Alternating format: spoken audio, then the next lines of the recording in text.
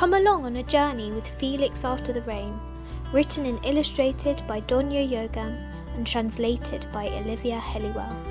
Let's get started. Felix was a terribly unhappy boy. He dragged an enormous suitcase behind him wherever he went, but he didn't know what was inside. Something dark had appeared in the suitcase when Grandma died. Something hurtful had hidden inside when his friends made fun of him. Something bothersome had burrowed its way in when his dad told him off. The suitcase became heavier and heavier. Felix could barely manage to push it along. If only he could leave it somewhere and escape across the ocean. But the sea was so rough and the winds were so wild.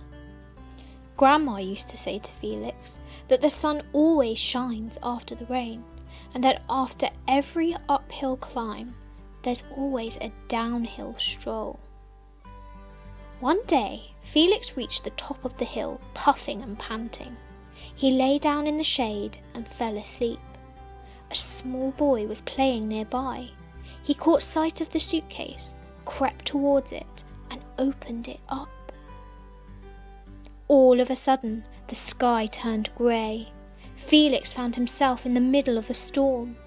He felt a rumble in his head, and his eyes filled with tears that ran down his cheeks like the rain. When the storm had settled, Felix felt calm too. "What did you do with the suitcase?" he asked the curious boy. The boy just smiled, and Felix thanked him. Felix came down from the hilltop and he looked at the clouds in the sky. He smelt the blossom on the trees and listened to the hum of the friendly breeze. Without a care in the world, he leapt towards the clear blue sea.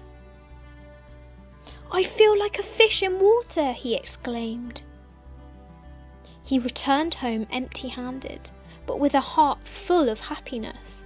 It lifted him off the ground like a balloon.